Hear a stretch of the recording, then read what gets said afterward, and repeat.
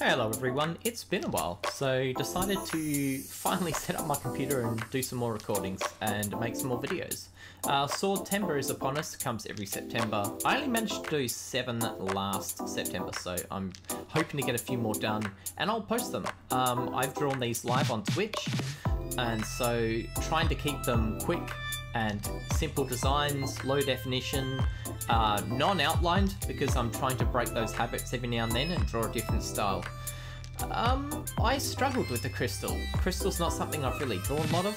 You'll see that I've tried to develop different ways of drawing this crystal throughout the period of this video.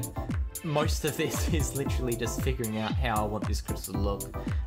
This style started to get to something that I liked, but it was a bit too messy, and there it's a bit too basic, so I came up with a pretty good design soon.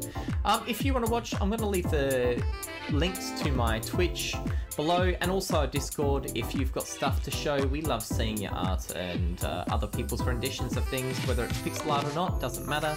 We'd love to see your work, and we've got a great little community for feedback and that kind of thing as well, so I'll leave that in the description below also. So here you start to see the design that I kind of went with. Found something that I liked about maybe a main crystal style down the center. That looks pretty good. And then I just finally decided to put some little crystals at the bottom of the base of the sword, and that really brought out the kind of look I was looking for. There is a little mini crystal in the center that I put down later on. I actually brought that a bit lower post.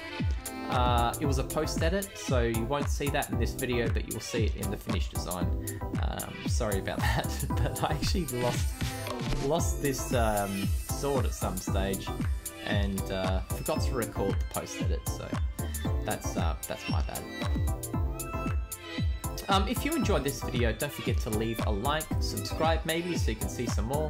I always look forward to seeing your comments about what you thought, how you think you can improve it, and maybe some other designs that you thought were really cool as well. I'm happy to see that.